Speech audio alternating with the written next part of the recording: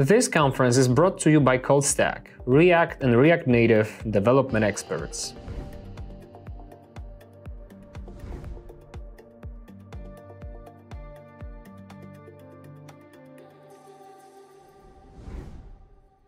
Hello everyone, my name is Mark and welcome to my talk about VisionCamera and JSI. I will be splitting this talk into two parts. So in the first part, we're going to take a look at VisionCamera as a library and how you can use it in your app. And we're going to create a simple object detector app using frame processors. And the second part, I will go over how JSI works, what JSI really is, and how you can create a simple, fast, and synchronous library using JSI. So let's get right to it. So I've created a new React Native project and installed Reanimated and VisionCamera. I've added some basic code to request for camera permission. So if the user has not granted permission, we're going to display that. And if there is no device available, we're going to show a loading indicator. Otherwise, we can display the camera. Let's take a look at how this looks for now. And as you can see, the camera is running fine. Alright, we have our camera running.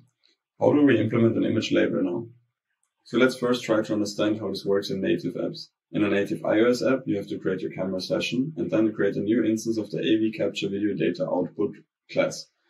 Then you can implement the capture output delegate method, and this method gets called for every frame the camera sees. So for example, if the camera is running at 60 FPS, this function gets called 60 times a second with a new frame. In there, you can try to implement any sort of processing you want. You can use this for facial recognition, object detection, image labeling, QR code scanning, and even upload the frames to WebRTC to create a real-time video chat. On Android, this is basically the same story. You create a new image analyzer, and this image analyzer gets called with the new image every time the camera sees a new image. So for example, in here, you might want to run your image labeling, object detection, facial recognition, or WebRTC uploading. Okay, we now understand how it works in a native iOS or native Android app. But we're React Native developers, we're all afraid of native code. So how can we do this in JavaScript? Luckily, VisionCamera provides an API for this. It's called Frame Processors, so just like the image analyzer or the capture output delegate from the native iOS and Android apps, this function gets called for every frame the camera sees.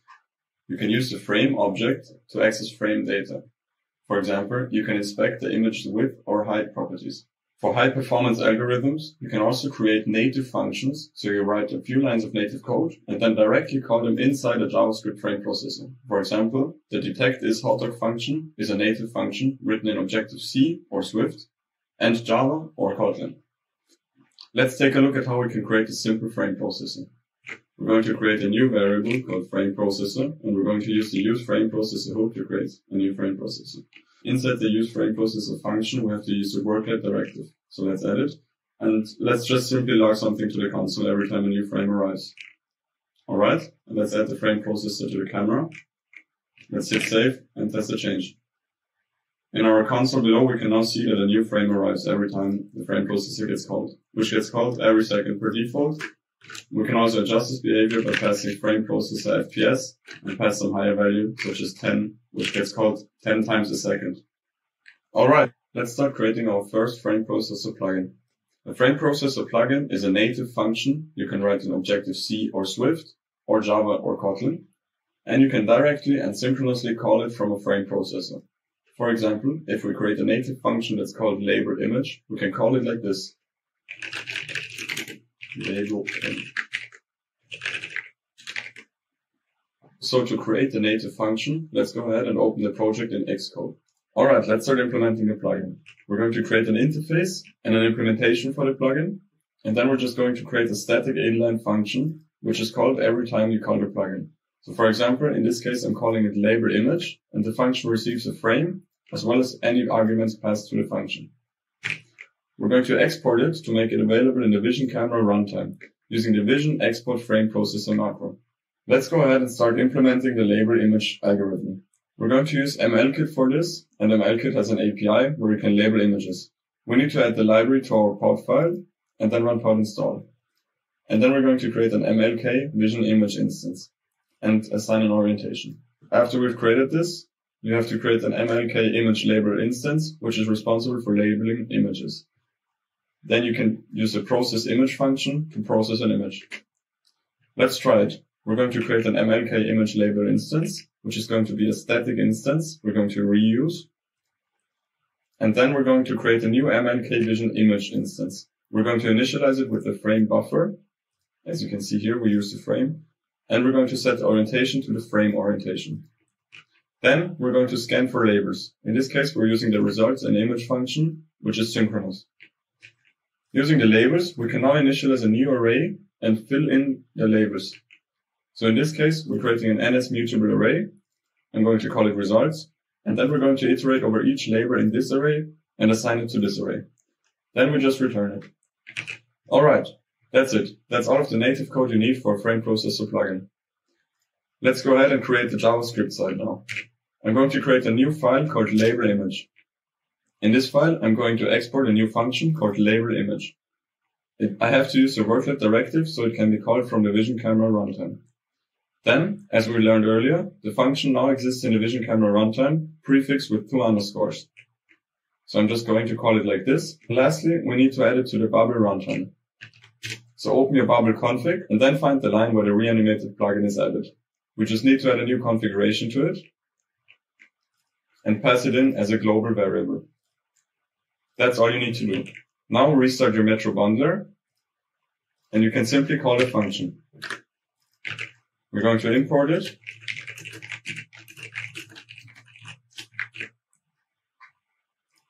Now let's try just logging all image labels. So let's start the app and take a look. As you can see, the frame processor plugin gets called and we're logging all of the labels to the console. Alright, now that we know how to use frame processors, let's take a look at how JSI works. We're going to create a simple JSI library, and afterwards we're going to look into more advanced examples, such as a JSI host object, and how VisionCamera uses JSI to provide all of this functionality. Let me start by explaining what JSI really is. I'm sure all of you already know that React Native uses the bridge for communication between JavaScript and native. Since the JavaScript runtime runs in a very isolated context, there's not a lot of things you can do in it. Sure, you can create functions, create numbers, add numbers, create strings, create objects and stuff like that. But what if you wanted to access the device name or the phone's IP address? Those things are available through platform-specific APIs, so APIs written in Objective-C or Swift and Java. As with most programming languages out there, you cannot automatically and directly call into another programming language. There always has to be some sort of communication layer in between. For example, in Java, you can call into native C or C++ code using JNI, the Java native interface. To call C++ APIs in Swift, you have to manually create a bridge using C or Objective-C, which acts as a communication layer in between. In C#, you have to reference the function's name and the DLL it lives in. So that's why the React Native bridge was invented. It provided a tunnel to send messages between native and JavaScript. If you wanted to find out the IP address, you have to send a message like get IP address to the native world. The native world receives that message, finds out the actual IP address, and then sends back another message with the IP address in it. JavaScript receives that message, and now JavaScript has a value which contains the IP address, which is a string. This is of course not an ideal solution, since the bridge uses a batching system, and the message is not immediately sent, but rather batched with other messages. At some later point in time, all of the messages are then sent to native. Also, there's a lot of serialization going on here, which is done in the JSON format. So you cannot send a number to the native function. It has to be converted to a string, a JSON, first. As you can imagine, that's really slow. Okay, so what's the solution? Well, since our JavaScript runtimes, JavaScript Core, Hermes, V8, are written in C or C++, some very smart people invented a C++ API called JSI. JSI is an abstraction layer over virtually any JavaScript runtime. It works the same for JavaScript Core, for Hermes, for V8, and any other runtimes that might implement JSI. So if you know object-oriented programming, you can think of it like an interface, which is exactly what it is. It has functions defined, which the runtimes implement. For example, you can create a JavaScript number straight out of C++. Okay, but let's take a look at some actual code. So in JavaScript, we can create numbers by using the assignment operator. In this case, the variable number stores the value 42. Let's see how we can create this in C++. In C++, we use the JSI value constructor to create a new value called number, we can also use in C++, which holds the value of 42. This variable can directly be passed to JavaScript, either by passing it as a parameter or by setting it as a property on an object. Let's try creating a string. In JavaScript, we can again use the assignment operator and two quotes. In C++, we also have to define the encoding format. So in this case, it's UTF-8. And we have to pass the runtime. Again, the value name exists in the C++ word, so we can directly run some operations or functions on it. Now let's take a look at functions. Let's create a function which just adds two numbers together. We're going to call this function add. In JavaScript, we can again use the assignment operator and create an anonymous function. This function adds first and second together and returns the result. In C++, we have to create a JSI function, which creates a new function from the host function. A host function is a function which actually lives in the host environment, so in the native world. This function contains C++ code, but can be directly called from JavaScript. We have to pass a runtime, we have to pass a prop name, which will be add in our case. We have to specify the number of parameters. In this case, it's 2, the first and the second number. And then we can create a C++ lambda. The lambda's first argument is the runtime. The second argument is the this value, so you can bind a function to another this value. The third argument is an array, a C-style array, of all arguments passed to the function. For example, on the first position, there will be the first number. On the second position, there will be the second number. And the count parameter specifies how many arguments were actually passed to the function. In our case, this will be 2. Then, the lambda returns a JSI value. You always have to return a JSI value, and if you don't want to return anything, you have to return a JSI value of undefined. So in this case, we're casting the first argument to a number, then casting the second argument to a number, and add it all together. Then we return a new JSI value of the result. Numbers in JSI are always doubles. Let's try calling this function. In JavaScript, we will simply use add and pass two parameters. This function add can either be the one we created in JavaScript or the one we created in C++, the host function. We can call both of them synchronously. Let's try calling the same function from C++. Again, we have to have a reference to the add function, and then we can simply use the call property to call the function.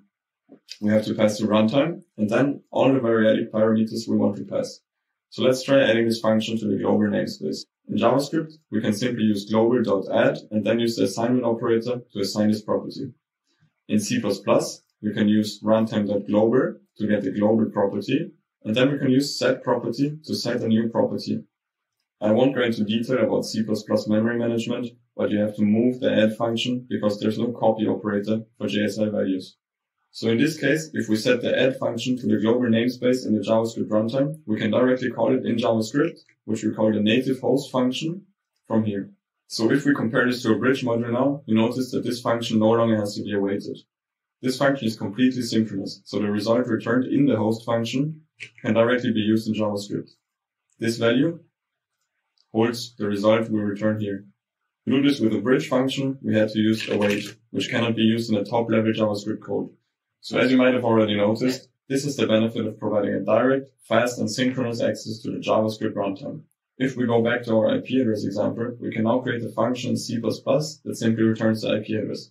We can then install this function in a JavaScript runtime's global property, and then simply call this function. We don't have to use await anymore, and the function is directly called just like any other JavaScript function. Also, there's no more serialization going on, because as we learned earlier, all of the JavaScript values can be directly accessed in C++. So a JavaScript number can be directly used in C++ as a JSI value of type number. For our IP address, this would be a JSI value of type string. So let's take a look at the IP address example. We create a host function in C++, which simply gets the IP address from some platform-specific API, for example, from an Objective-C API, and then simply returns a JSI string, which contains the IP address. We move this function to the global namespace in JavaScript, and then in JavaScript, we can simply call it. So global now contains the get IP address function, which is a host function that exists in C++, and you can directly call it without using await. This is how you would install a native function into the JavaScript runtime. So let's quickly recap. JSI is a replacement for the bridge. While currently both the bridge and JSI exist in a React Native project, the bridge will soon be completely removed and every native module will use JSI under the hood. JSI is faster than the bridge, and JSI is more powerful than the bridge by providing a direct access to the JavaScript runtime. With the bridge, the communication between JavaScript and native was asynchronous. Remember the batch message system? So this means you have to use await for every single function you call, even if that's an add function, which simply adds two numbers together. With JSI, everything is synchronous per default, so you can use it at top-level JavaScript code. But don't worry, you can easily create promises to make something awaitable if it's a long-running or an asynchronous task. Since JSI exists as the JavaScript runtime, it is no longer possible to use a remote debugger such as Google Chrome. Instead, you have to use Flipper. Remember, JSI is just a replacement for the bridge, so only the underlying technology changes. In most cases, you don't need to use JSI directly or even C++ at all.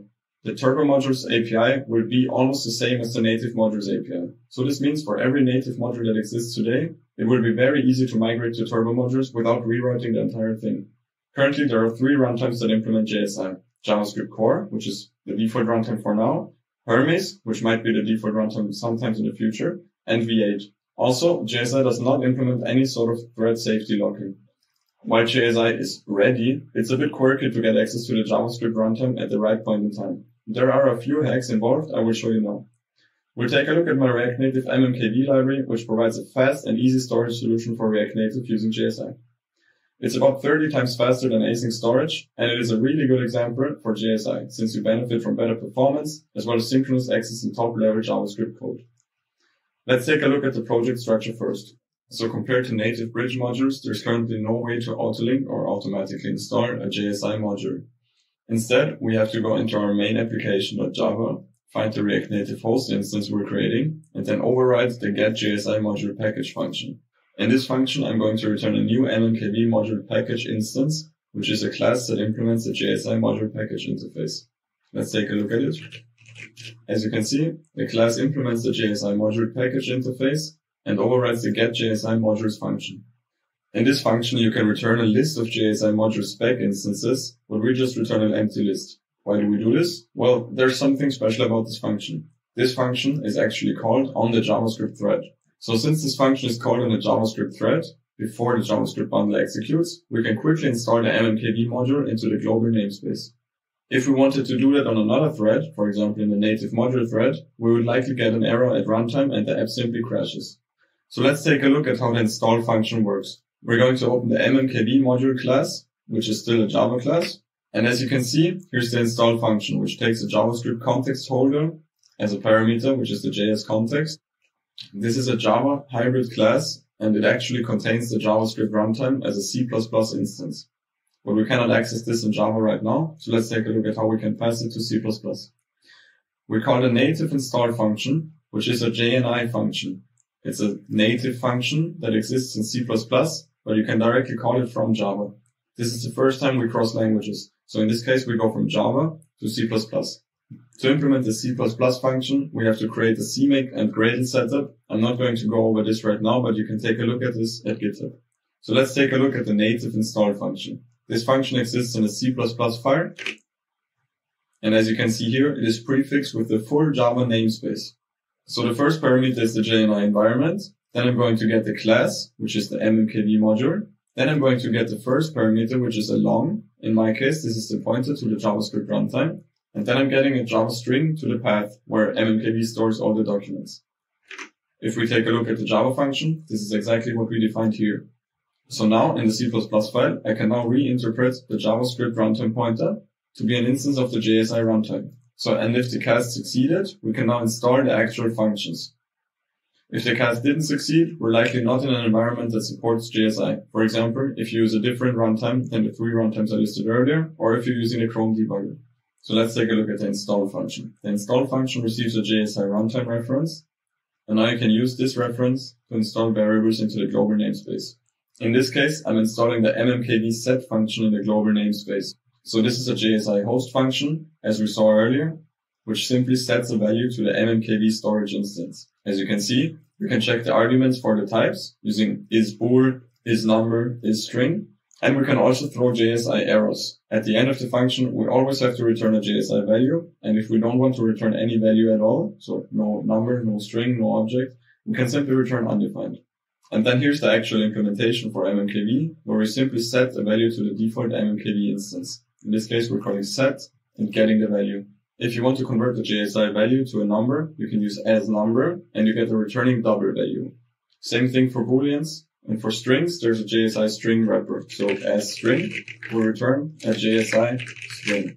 Of course, you can also convert the string to an actual C++ string, so an std string, using the .utf8 function. So let's take another look at frame processors. Earlier, we saw that we can directly access a frame's width and height properties, and we can even directly pass it to a native frame processor plugin, which, by the way, is a host function. So how does this work? What exactly is the frame object? How does it contain the full 10 megabyte image from the camera? Isn't it really slow to copy frames from native to JavaScript for every frame the camera sees, which can happen up to 240 times a second? Well, there's actually no copy or serialization happening here. The frame parameter is actually a JSI host object.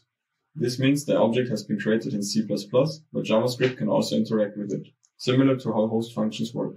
So if I access frame.height, this actually resolves to the C++ code and calls getProperty on it. So let's take a look at the shape of the frame object. I've created simple TypeScript types for this, which don't contain any code or anything, but we can understand the shape better. So for example, for the frame, we have an isValid, width, height, bytes per row, planes count properties, and then we have two functions, toString and close.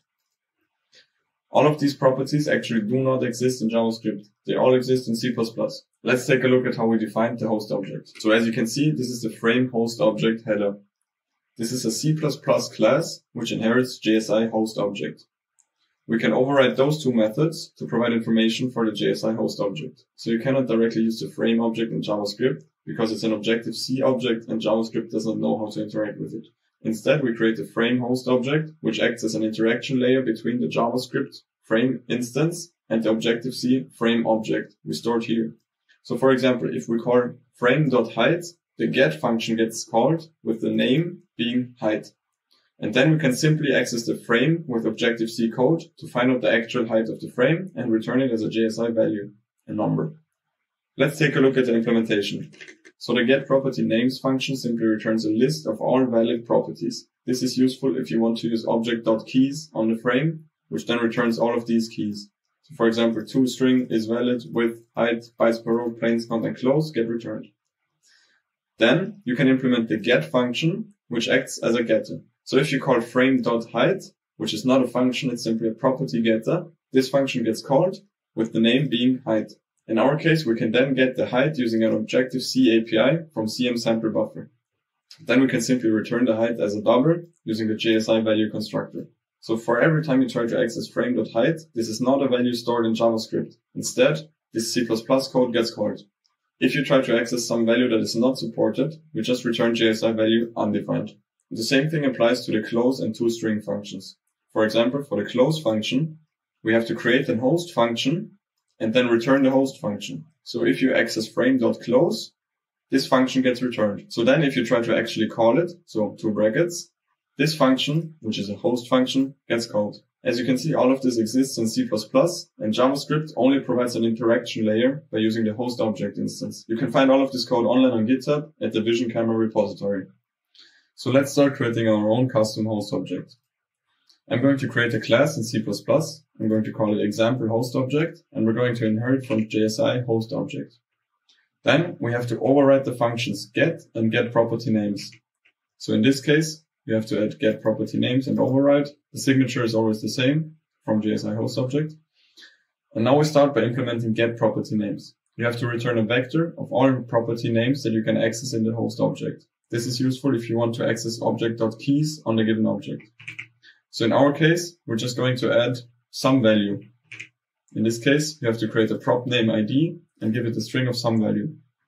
Now let's start implementing the get function. So now let's try to find out what the user actually wants to access. You can use name.utf8 to actually get an std string value for the past prop name ID. With the std string stored in the name variable, we can now work. Let's find out if the user actually tried to access some value. We simply compare name to some value, and if it's true, we can return some value. In this case, I'm going to return the lucky number 13, but you can also return an object, a string, a boolean, whatever. So let's look into some other value types. First, we can try returning a boolean. So if the property SomeBool is accessed, we simply return true. Next, let's try returning a string. If the value SomeString is accessed, we create a new string from a UTF-8 std string, in our case, hello. Let's try something more complex. we try to build an object with two values, some value and some bool. So we create a new object using the JSI object constructor. Then we can simply use set property to set some values. Some value is set to JSI value of 13. And some bool will have the property true. Then we can simply return the object. Let's try building an array. If the value some array is accessed, we build an array with two elements inside. Since we already know the size of the array, we can simply pass it to the JSI array constructor. Now let's try inserting the values and simply returning them. Now in this case, this should be 1 instead of 0, but you get the idea. Now let's try creating another host object. Let's try creating a new instance of the example host object. So in this case, we're creating a new shared pointer of the example host object using the default constructor. And then we can use JSI object create from host object to create a new host object. Next, let's try creating a host function. Host functions look very complex at first, but in reality, they're really easy. So the first step is to create a C++ lambda. You have a capture list of all values that get captured in the lambda. And then you have 4 parameters. The runtime we're currently using, the this value of the function, if the function is bound to any specific this value, a C-style array of all arguments, and a property defining how many arguments are actually passed. So how big this C array is. Then you return a JSI value, which is undefined if you don't want to return anything, or any other JSI value if you want to return something. In our case, let's just add the first and the second argument together. So it's a simple add function. We're getting the first argument as a number and adding the second argument as a number too. Then the result is a double. We can create a new JSI value from the double and return it. Now we still only have a C++ lambda and not a JSI function yet. So to create a JSI function, you have to use the create from host function. You have to pass the runtime, and then you have to pass a prop name ID, which is, in this case, just func. And then you can specify the number of parameters that will get used for this function. In this case, it's 2. We're expecting two parameters, the first and the second number. And then you simply pass in the C++ lambda. In most cases, you want to move this, so std move. And then we simply return the function. Then you can also access the global namespace. So anything that's defined in the global namespace can be accessed by using runtime.global. For example, you might want to create a host function that can be called from JavaScript, and it performs some asynchronous task on a new thread, such as uploading something to a server. To make it awaitable in the JavaScript world, you can create a new promise by accessing runtime.global, get property as function, and then simply get the promise property, which is a function. Remember, all constructors in JavaScript are simple functions.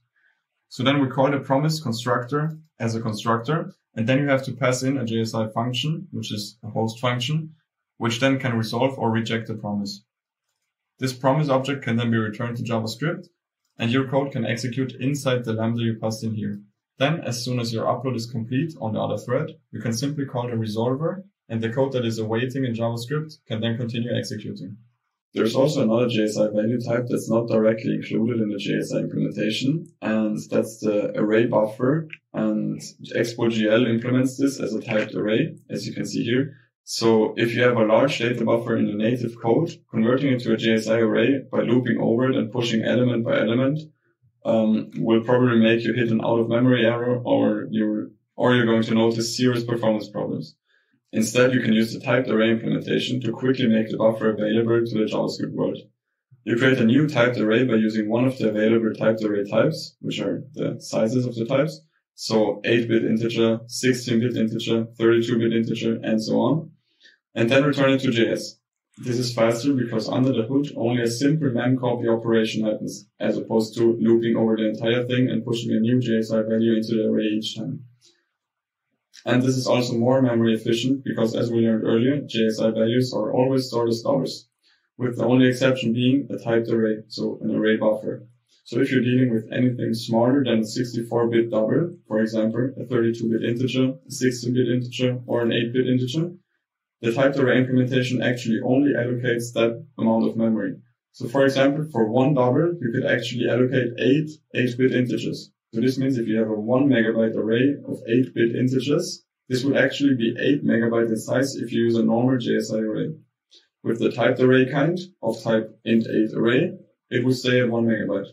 So now that we finally understand how JSI works, it's about time, it's already dark outside, we can take a look at how VisionCamera uses JSI to provide the frame processor feature.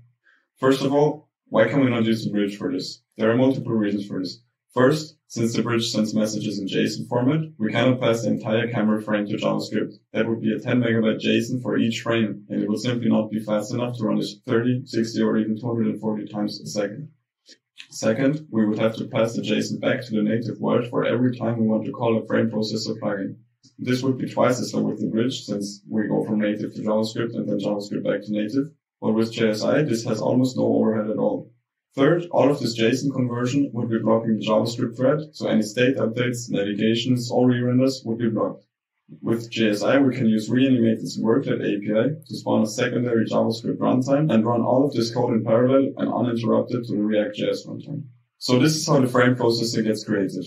Inside the frame processor, we create a new instance of the JImageProxy host object, which is the frame, from the JImageProxy. Then we simply call the function, which is the frame processor, by passing in the host object. I'm not going to go into much detail as to how the Worklet API from Reanimated works.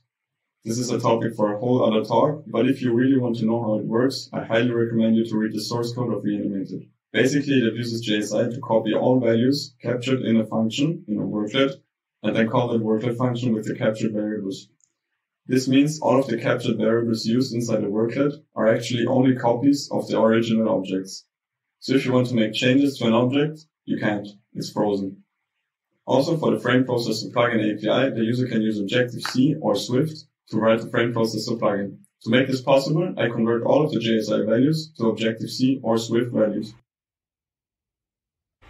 For example, a JSI value of type number can be converted to an NS number. Same thing for JSI objects, which get converted to an NS dictionary, or a JSI array, which gets converted to an NS array.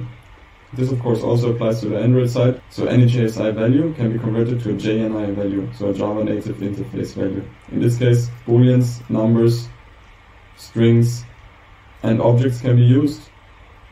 And for the arrays, you use the native array implementations from Java.